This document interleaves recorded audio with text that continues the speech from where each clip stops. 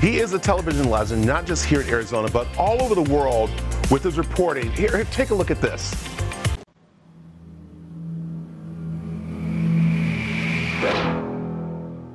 Tomorrow on A Current Affair, inside the home of the Menendez brothers' attorney. And next, we'll be back in a minute with the heartbreaking story of the blind Rhode Island boy who was duped into buying a dead parakeet. I just thought he was real quiet. This is where I got introduced to Mike Watkiss. Who are these sick people? Right. I tell my kids no matter what I do in my career, I will forever be best known for 30 seconds. Dumb and Dumber. And I'm still getting residual checks. That's nice there. Yeah. Ladies and gentlemen, he is a TV legend. It is Mike Watkiss, and he here with us talking about, of course, we were talking about the Keep Sweet and Stay and Obey. A documentary on Netflix that I'm proud to be part of. But I want to talk to you about this book here, because we were talking that in news, people don't understand how much the stories affect people, especially right now as we're dealing with gun deaths and everything like that, and those reporters out reporting that. This book right here, Story Hustler, you were a story hustler. You were out there.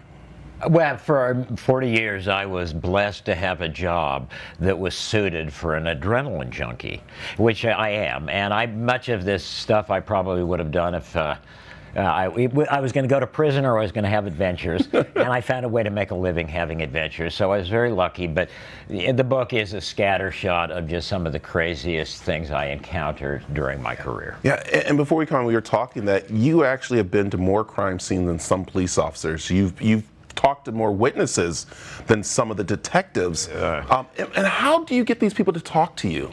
Yeah, well, you know, that's true because I just did it for so long. I mean, I covered a lot of homicides. I did a lot of blood and guts reporting, and you know, there's never one way into a story, and every story and every interview is, in essence, an interaction with another human being. And you do this yourself, and you approach, you know, you hopefully have some sensitivity about where this person is coming from, and then try to ask them the questions or interact with them in the way you need to. Sometimes that's aggressively, sometimes not, you know, sometimes it's very amicable. Let's talk about some of the major stories that you've been on. O.J. Simpson's. We can even talk about where they sent you out to cover John Jr. Kennedy, John Kennedy Jr.'s plane went down. We talked about the war in Jeff and everything. These are stories that are part of our history that you actually brought to the forefront more than what we would have seen. Maybe. Again, I feel like just serendipitously, I was very fortunate. The one thing that I can claim is, and it's just dumb luck, mostly, I was at the right place at the wrong time, right place. You know, the morning they found the bodies of Ron and Nicole. I talk about that in the book, which precipitated the O.J. Simpson story and the trial of last century. Been around long enough, I'm hoping to get the trial of this century. Don't know if I'm going to last that.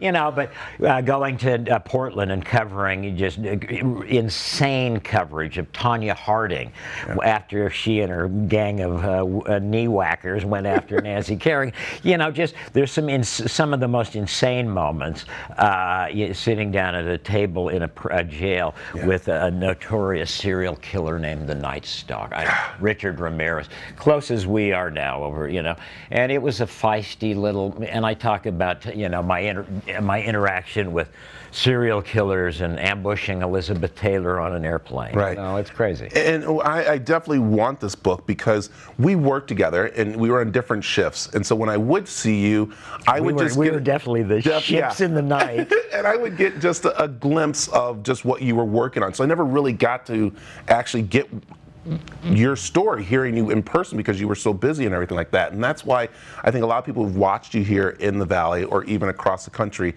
definitely want to pick up this book to see. But I think the other part, I think, right here is the PTSD that you talk about, because it has affected you, hasn't it? Well, in the book, I dedicated, as you see, to my son and my daughter, Colt and Dylan, because I look at that as sort of my mea culpa.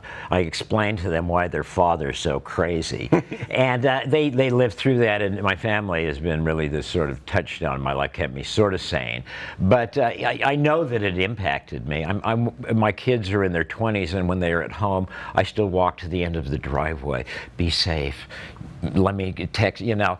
It has made me clearly overly protective of my children, because every day I went out and sort of went to the worst place in the world. And so I started to think, this is what life is. And, you know, I mean, obviously there's a lot of good stuff, but it made me a little crazy. There's no doubt about it. I like to see you back on TV. I like to see you. So what's really, as we wrap up, what's next for Mr. Watkiss? I'm just glad that my friend Brad Perry still had my phone number. I'm rolling. We've done some films. We did a film together. Yeah. And so I'm just taking whatever comes my way and sort of enjoying. I'm going to say this. I want to introduce you to the Criminal-Minded Media, who has the Biggie podcast, a bunch of different crime things. I think this should be a movie. It should be a book. I think Criminal-Minded Media should be doing this. So I'm going to introduce you to those guys, and I just want to make sure. My dear friend. As long as always looking out for me. Mike, thank you for coming in. Buddy. I just got to interview Mike Watkiss. This is like, this is crazy. I'm with Brad Perry, ladies and gentlemen. All right. We're going to get the book very quickly. Good. Thanks, buddy. Where can they get the book? Oh, Amazon, paperback, hardcover, and ebook. It was crazy to get it online, but it's there now. All right. You got to check it out. It's The Story Hustler, Mike Watkiss' story. You got to check it out.